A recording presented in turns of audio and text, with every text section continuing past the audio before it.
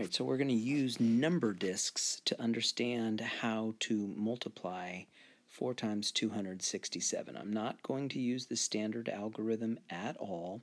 I'm just going to use number disks at this point. And the way we're going to think about it is I'm going to make a hundreds, tens, and ones chart. So there's my hundreds, tens, and ones. And then I'm going to model what 267 would look like. So 267 is going to look like 260 and 7. There's my 267. So can you see that? That's 200s, 6 tens, so that's 60, and then we have 7 ones, so 267. Now this 4 times 267 means I need 4 copies of this. So I'm going to do that real quick. Oopsies.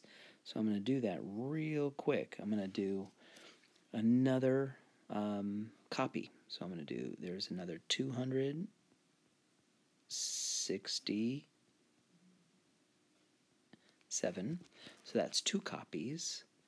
Now I have another copy, and I need a 4th and final copy. So there's 267. All right. So I hope you see that there's my 4 copies of 267.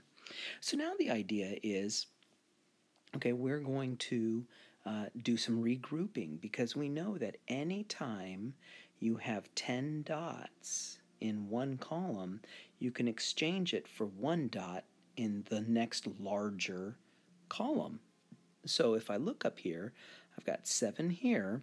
So all I have to do is, let's see, I have to just add, let's see, I have 1, 2, 3, 4, 5, 6, 7, 8, 9, 10. So I can add these together. There's my 10.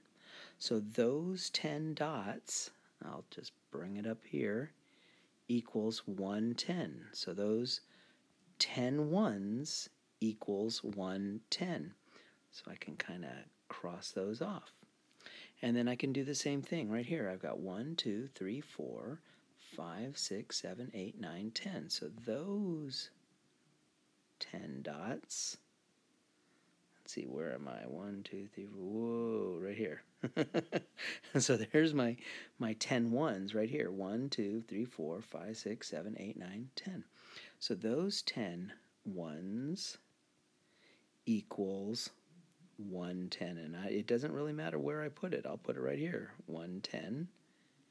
And I do not have any, I don't have enough ones to equal another 10. So I have, let's see, I have this little one hiding out here, these 5 plus these 2. So I have 8 ones left over, and I can put that right there.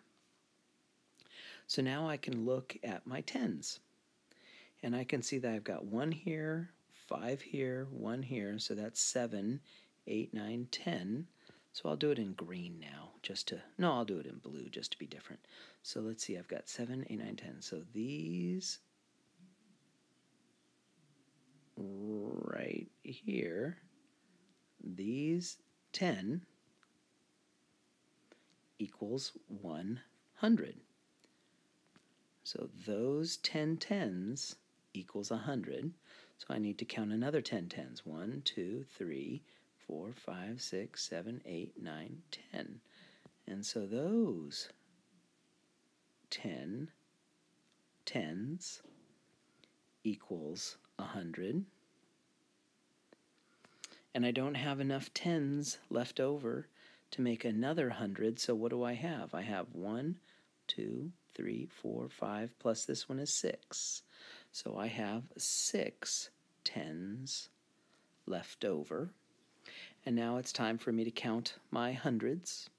So I'm going to count 1, 2, 3, 4, 5, 6, 7, 8, 9, 10. Ooh, I have 10 hundreds. So I can either just write down 10 and be done. But if I really, really wanted to, I could say, well, okay, so I can cache. Let's see, I'm going to scooch this aside. And I can say, well, here's my thousands. And I know that I can cash in all 10 of my hundreds to equal a single thousand right here. So I can cash in these hundreds to get 1,000. So what am I left with?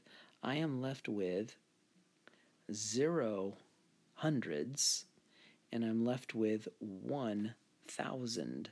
So my final answer is 1,068. Now remember, this is just using the number discs to model what's going on with this multiplication. This is not the fast way. The algorithm, the traditional algorithm, is the fast way. But right now I'm just showing you how to use these dots to make a little bit of sense of that multiplication.